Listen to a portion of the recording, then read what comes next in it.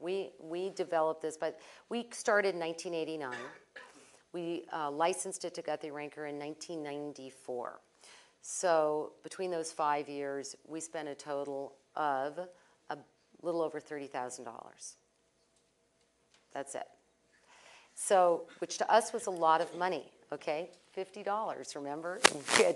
So the chemists, I mean, they were expensive for us, but looking back, obviously it was the best investment we ever made. The other thing I want to mention, and I didn't mention in the talk, is about the formulas. And my husband told us, you need to own the formulas, because we were going to create something that we wanted to have as an asset. And most of the time when you are doing product development, creating skincare formulas, the lab wants to hold the rights to it and have the option to manufacture it. And you don't have to really pay them for their development. But you get, as long as you manufacture it with them, you get to use it. And we didn't want that. So we found independent chemists where we paid them out of pocket, as painful as it was, to come up with that $30,000 over 5 years.